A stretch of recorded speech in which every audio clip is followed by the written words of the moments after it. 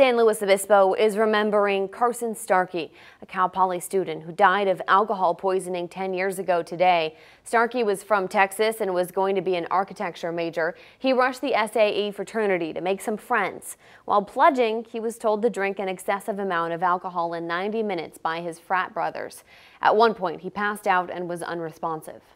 Several SAE members took Carson out of the garage and put him in a vehicle to take him to the hospital, removing Carson's pledge pin and pledge book in the process.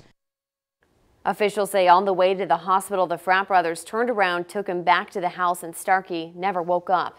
His parents have spent the last decade turning their grief into a catalyst for change.